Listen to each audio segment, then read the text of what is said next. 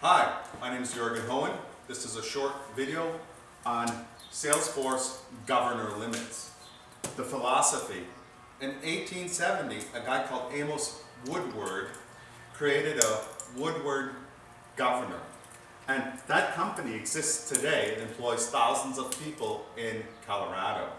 And what the Woodward Governor did was, it was a control for water wheels. So regardless of how fast the water flowed by, the axle in the dam would be consistent in turning the turbine for power, or for machines, or for mills.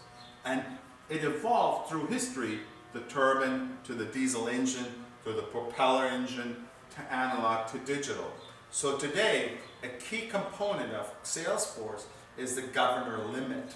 It limits runaway processes. So if you make a faulty process, it won't allow you to harness the hundreds of thousands of servers in the cloud for your process. That's why the governor limit is important, right? So in the sandbox, there's restrictions on total number of emails. In production, there's restrictions on total emails per user per day. Per org, 1,000, 250.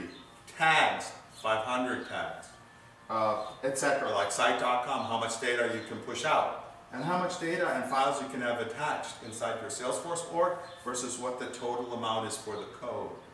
And that are governor limits, and why they're important in Salesforce. Thank you.